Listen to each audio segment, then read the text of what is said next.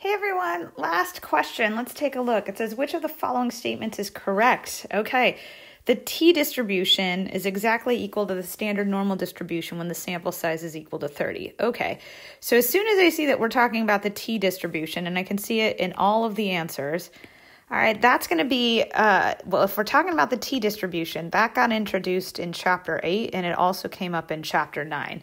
And keep in mind, the t-distribution... Whoa, let me make a better line here. Like that.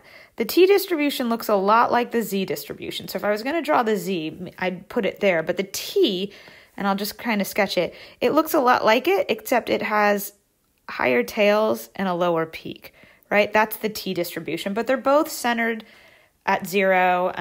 The standard normal curve has the standard deviation of 1. T, it's a little bit different. But what happens is as your sample size increases, right, these tails get closer and closer to the z-curve, and then this peak gets closer and closer to the z-curve. And right around n equaling 30 is when we don't really detect that much of a difference. All right, so let's see what we got here. So the t-distribution is exactly equal to the standard normal when the sample size is 30. Anytime I see this phrase exactly equal, that would make me nervous.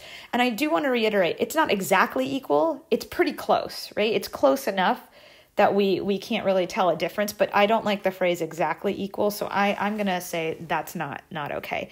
The t-distribution, this is better, right? Approximately equal to the standard normal when the sample size is 150. I would say that is true. It is approximately equal. And that's well over that threshold of 30. So B could possibly be an answer. All right. The t-distribution is exactly equal to the standard normal when the sample size is less than 30.